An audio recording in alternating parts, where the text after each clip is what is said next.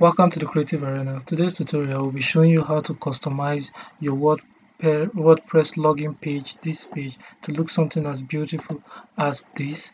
Before now, I believe some of you might be wondering, how can I change this login page? It doesn't look good. I've been able to design a beautiful website and then for my client, and then I give my client a login page as this to access his or her dashboard. This doesn't look professional. Well, worry not, you don't need to worry any further. Just with this video you'll be able to achieve something as beautiful as this, or even more beautiful than this, depending on how creative, how thoughtful you can go, how you can combine things. And the good thing about this particular tutorial is that we'll be using the free version of the plugin to achieve something like this and even do more. So without wasting much of your time, let's dive in and get started.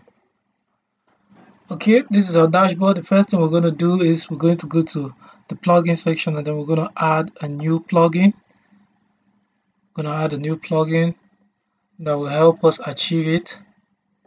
All right, the plugin we're going to download, we're going to add is Ultimate Dashboard. That's the name of the plugin, and you can find the free version on the WordPress repository. Yeah, we'll be using the free version. The plugin also has its pro version, but the free version will give us exactly what we want. So once we're done installing the plugin, what we're going to do next is we're going to activate the plugin, and after that we'll go straight and edit our login page, our default WordPress login page, and make it look beautiful, as this can help our clients, love their WordPress account. In fact, some clients might not even know that your website, the website you've built for them is built from WordPress, because they won't see the conventional WordPress login dashboard. Login page.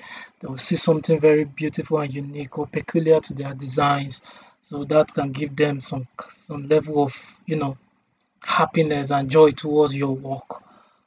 So go straight to the Ultimate Dashboard. This is the plugin, and then we'll come down to Login Customizer. We click on this. It now takes us to a page where we can see how our designs take effect on live. We see live changing effects, how our website change effect live.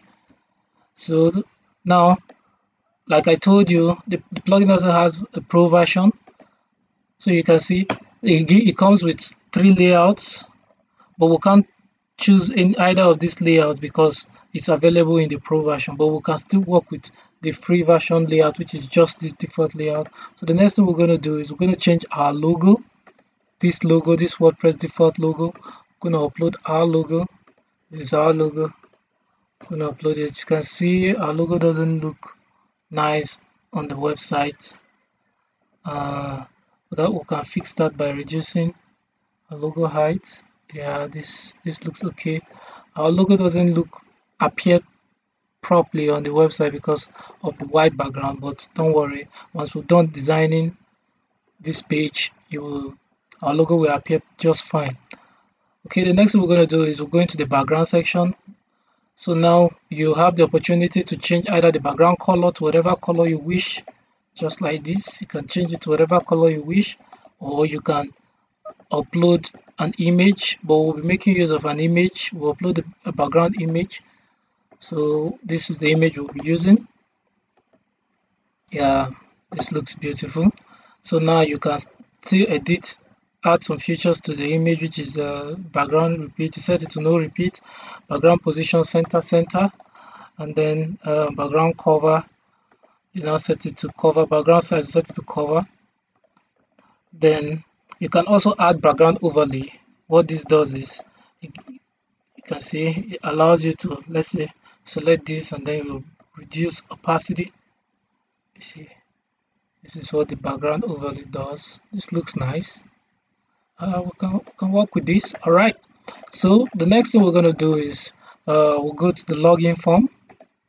Yep, Now these login forms, they are made layouts, but like I told you, you can only access that through the pro version. So we'll just work with this, what we'll have here.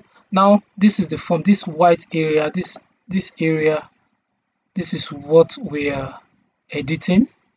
Now you can also add select an image for this background here, or you can just change the background color. As you can see, you can change the background color there to whatever color you choose. You can see. So well, we'll change our color to black. Yeah, this look nice. We change our color to black, and then the width, you can also edit the width. That is this width. You can see. You can see. You can see this. You can set it to whatever you want, but we're going to leave ours at 350, which is okay. You can set the padding to the top, padding to the bottom. That is space, and then the space bottom. You can also do that, but we'll leave it the way it is. We can also do the side padding, which is here. You can see. We're going to leave it to the default version because the default version is okay. And then this border, this is the border. This is the border. You can add, increase the border, set it to whatever you want. We're going to leave it the way it is. We're going to change our border color to red, and I think let's increase our border to, let's say, 4 or 4. Okay, now we can also edit the border radius. This is the radius, as you can see. You can edit this. Yeah, I'm gonna leave our radius like this, this like so. This looks good. We can even add a border, a box shadow to this. You can see that's a box shadow. You can add it. You can add that, and then increase the width. You can see, and then you can change the box shadow color to whatever color you wish. You can see. You can see.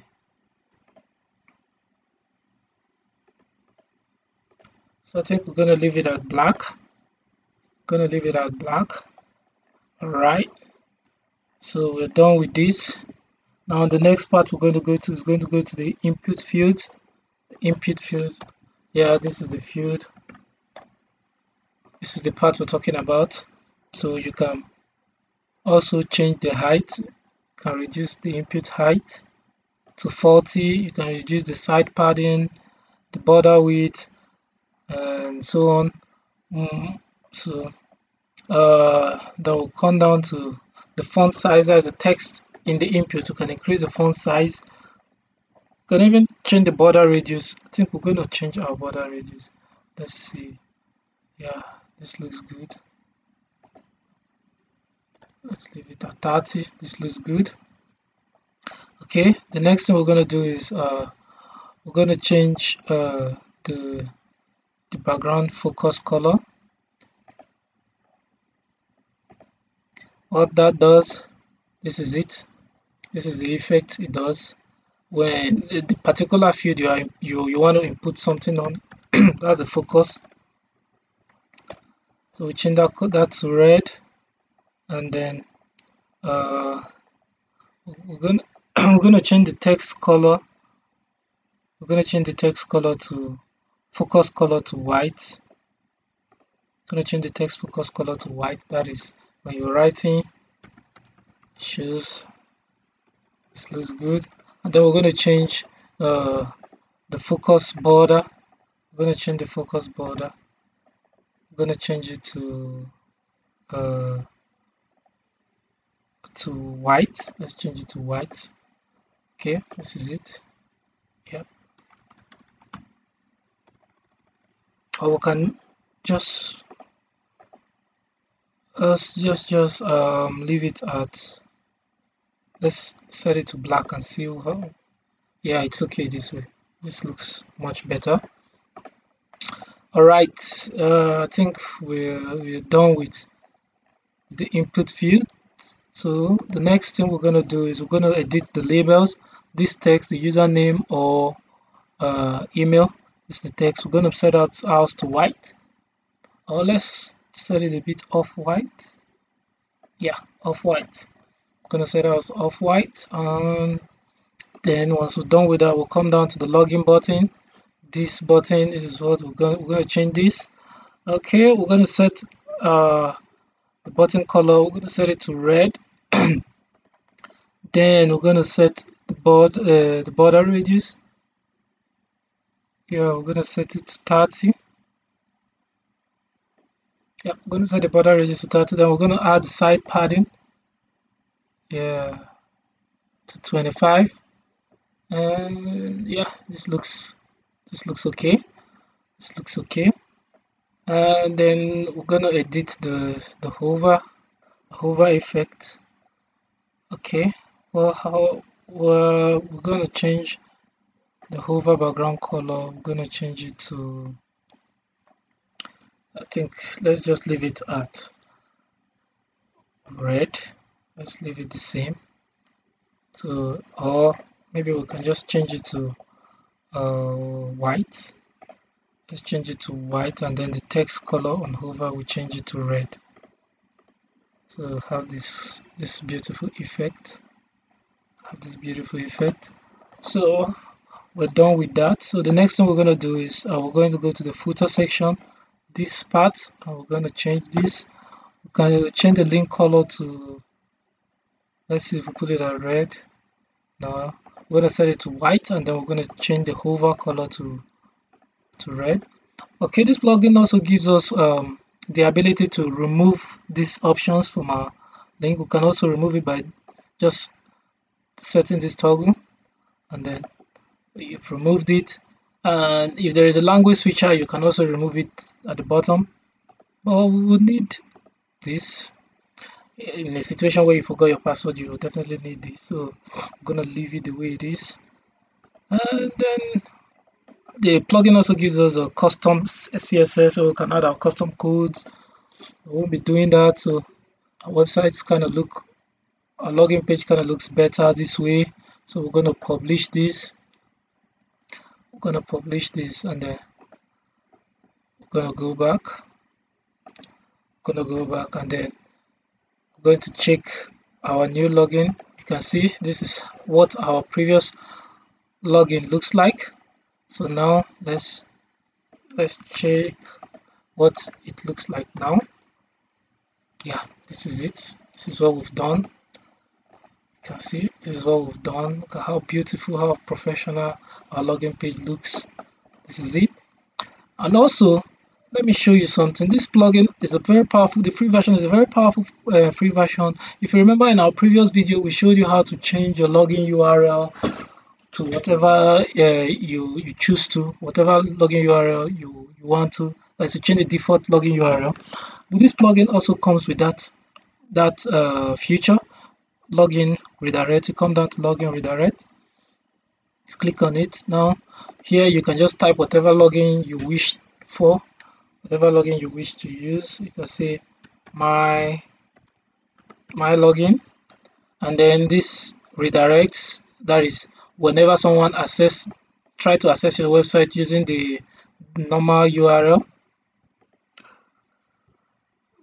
it's going to redirect them to a 404 page. The plugin also gives you the ability to set rules, login rules. That is, if an editor logs in, you can set a page wherever the person should be logged into, as in the first page the person should see whenever it logs in. This plugin also gives you that effect, but we won't be doing that because, well, that's not our focus for today, but I'm just telling you some other features that the plugin does. And then the pro version of this plugin comes with amazing features. You can change your WordPress to something entirely unique and different. So once we save this, now this is our new login URL. We can go back and then we can try it out. Let's see, it's gonna give, this URL is going to give us a 404 page. Now we'll say my login. Yep, it works perfectly. So that'll be all. Okay. If you've watched this tutorial to the end, we appreciate you. If this is the first time, if this is your first time on our channel, we appreciate you. Please do not forget to hit the subscribe button and also drop your comments wherever you're confused. We're here to assist you, and also you can also hit the like button. Thank you, and see you next time. Bye.